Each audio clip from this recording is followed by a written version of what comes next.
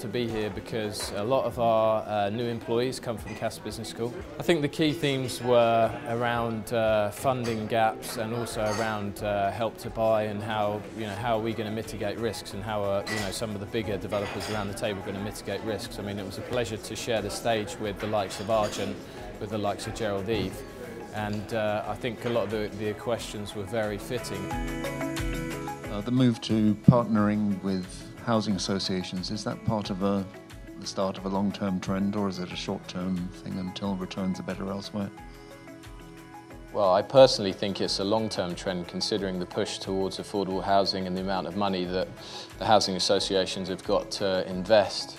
It seems like that is the way. I mean, we've even got house builders now turning into RPs. I actually am excited about where we are as a business. I think although there's a challenging environment, I think that there's a lot of opportunity.